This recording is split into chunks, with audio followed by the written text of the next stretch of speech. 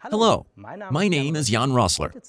Today, I'm going to show you how to configure the TS4-R components for module optimization together with the Sunny Tripower 3.0 to 6.0. This is really easy thanks to the integrated commissioning wizard. The TS4-R components are used if monitoring at the module level is required. Thanks to the TS4-R communication integrated into the inverter, all you have to do is to connect the gateway to the inverter via the RS485 interface.